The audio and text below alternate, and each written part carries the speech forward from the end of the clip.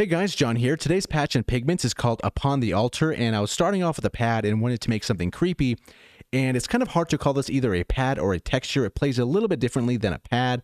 It's more so maybe laying the scene of something kind of creepy-like. So with that being said, this is Upon the Altar.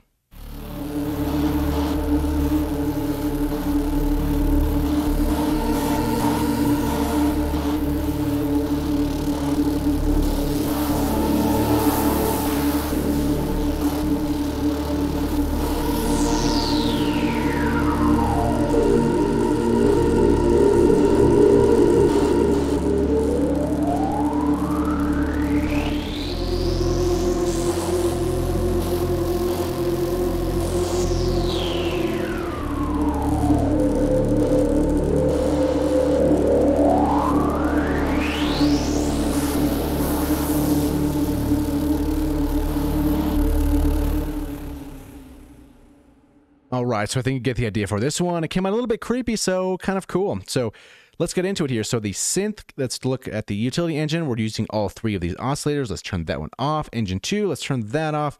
Engine 1, let's keep this guy on. And then let's take a look at our effects here. We're going to be using quite a bit here, so let's turn all those off. So basically for this, first things first, since it's kind of like a pad texture kind of thing, let's look at the VCA envelope. So our attack is going to be 1.38 seconds, the decay 1.44 seconds, sustained 0.784, and release 1.36 seconds. Our curves here is the negative, or for the attack curve is negative 0.800. Our decay is going to be -4. So basically, it sounds like this for the first engine with no effects, just going through the filters.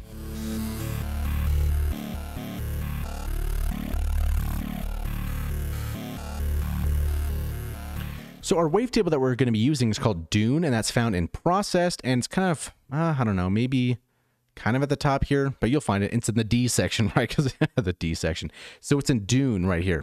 So basically what we're doing here is we're going to be modulating this position knob here at a small amount of 0.12 with random number 1. So if you look at random number 1, this is going to be sample and hold, sampled from white noise and retriggered from the clock, and the rate's going to be 1/8. And the reason the reason I did this in as a clock thing, so if you have a certain tempo that something comes in later, this kind of pulsating thing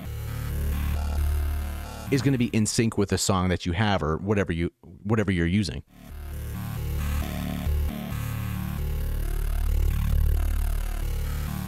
All right, next up here, so we have Unison, 3 voices of Unison, detuned 1.50%, stereo 100%. And we're dropping this whole engine down by 2 octaves, so -24 semitones. This is getting sent to filter number 1 right over here. And since we're here, there's going to be 2 different modulation sources we're going on here, which is going to be this fold FM. So we're going to be doing some wave folding and also some frequency modulation. That's why it's called fold FM, right? So as we turn this here, we can see that this knob over here is substantially getting moved. This frequency modulation, almost like 75%. We can actually look exactly, 71%. Pretty close. But it's also moving this wave folding, but at a smaller amount at 0.10, so 10%. So as you can see, the one over here, this frequency modulation is moving a lot, and then this one over here is kind of moving just a little bit as we move this macro here. So that's going to be those 2 modulations there, which makes it sound like this.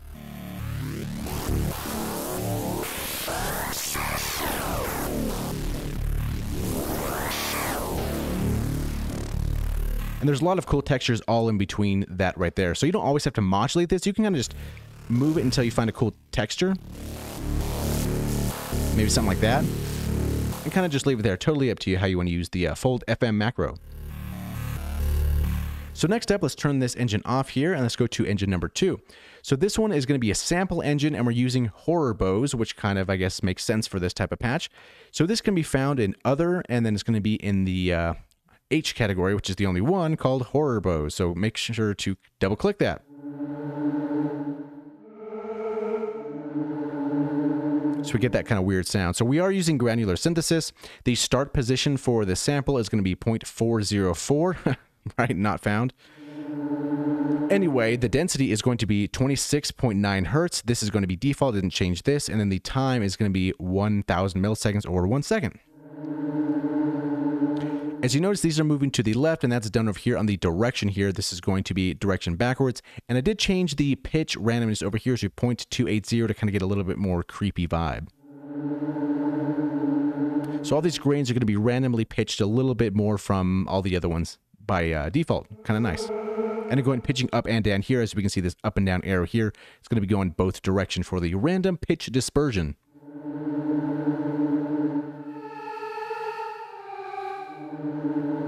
So that's basically what that engine's doing here. It's going to filter number 2.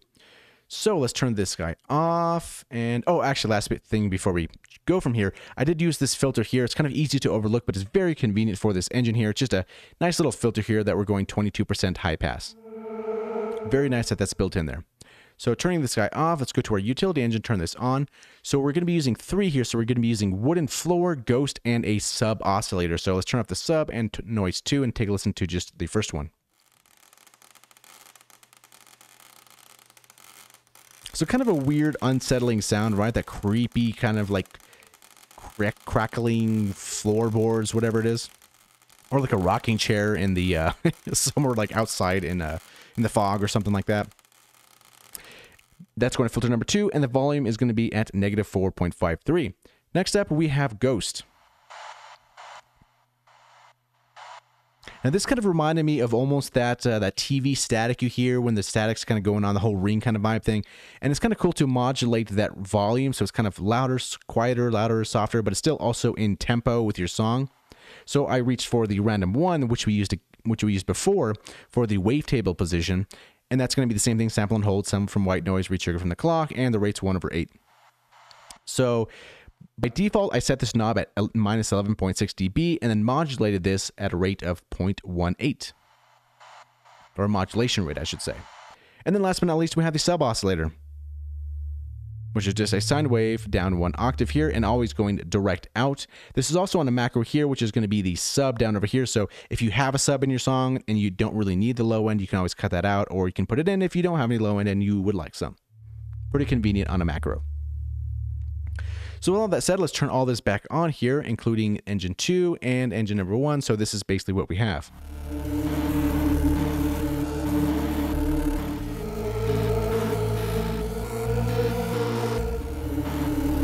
So we're at a good starting point. It's still a little bit dry, and that's where the effects are going to shine. But before we get there, let's take a look at our filters.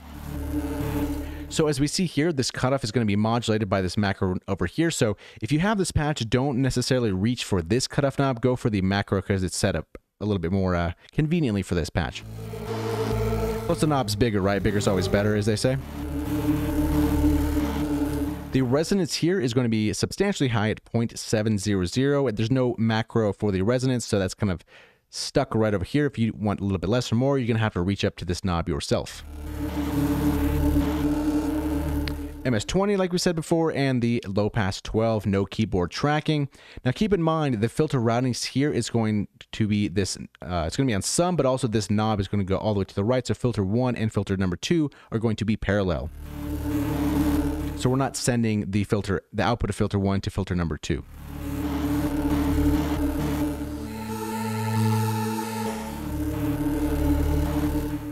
All right, so filter number 2. So for the first one, we should kind of recap and say this engine 1, the wavetable is going to filter number 1. This first one, number 2 is going to this one over here, the second MS-20, and then the utility engine, the first 2 are going to filter number 2. So really the only one that's going to filter number 1 is going to be this wavetable engine 1. Everything else is going to filter number 2, with exception to the oscillator, the sub oscillator that's direct out. Now this one is also going to be the MS-20, and the cutoff is also mapped to this macro here, but just a little bit less of a value. As you can see, the first one moves quite a bit, the second one not so much.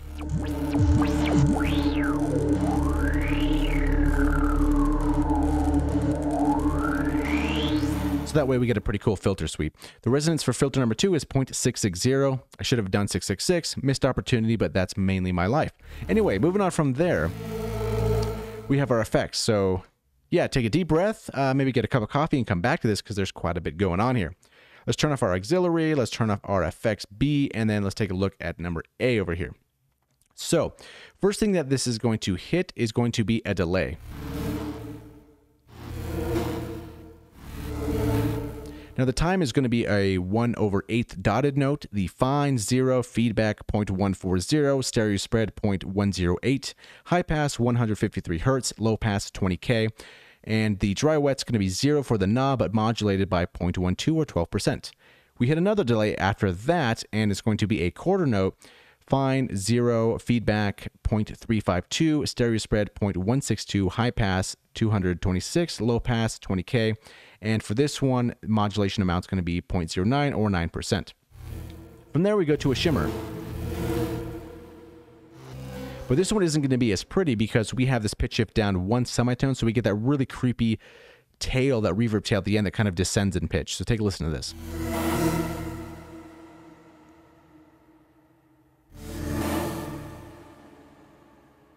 That's the glory of a shimmer reverb, and we're detuning it there. The feedback is going to be 0.5, size 68.4%, modulation 1, high pass 200, low pass 7K, ducking 0, stereo width 0.750, and the modulation for the dry wets 0.40 or 40%. For FXB, we have a pitch shifting delay. Turn these up, pitch shifting delay, which is kind of nice too because we have this pitch shift also down 1 semitone. So as the delays happen, it's going to kind of, drop down in pitch by 1 semitone. Kind of working the same way as the shimmer reverb was. So this is going to be 1/4, the spray 16.6 milliseconds, the pitch shift, like I said, -1 semitone, so down 1 semitone, feedback 0.250, high pass 20K or 20 Hertz, low pass 20K, stereo detune 7.00 cents, and stereo offset 0. The dry wet amount is going to be modulated by 0.20, which is 20%. Then we have our multiband, and like I always say, this is really to taste, kind of just select the multiband and kind of move these bars until you kind of feel what sounds right.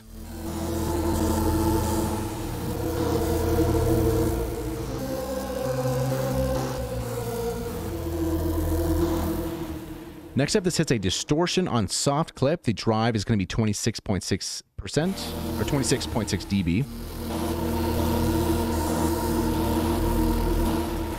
The dry wet's going to be kind of high at 0.66. Ah, there we go. I got that one right. You're going to be auto selected here. No change in the output. It's kind of default at -10.5.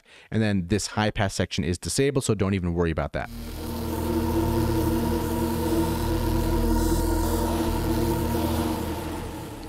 And last but not least, I wanted to put this chorus reverb like on here as well. As we can see, the send knob is sending at a value of -5.15, reverb like preset for the chorus, and the dry wet amount is going to be also on the FX at 0.250. So as we turn this here, we can turn off this as well, that because it's on the auxiliary send.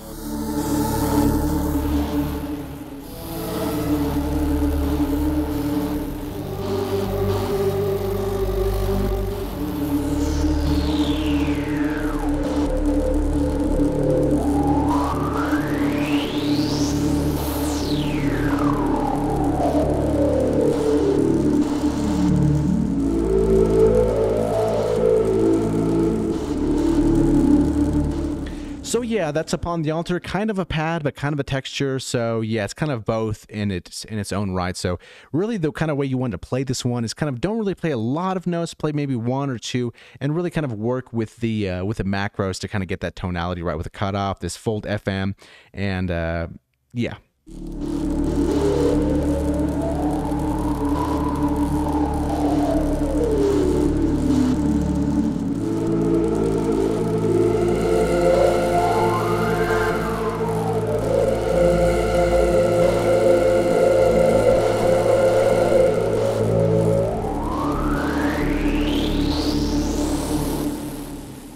Yeah, so hopefully you learned something. If you'd like to get the patch for free, there's the link in the video description below, and it can be yours. And thanks for watching. I think I just said that already. Yeah, anyway, we'll see you in the next video.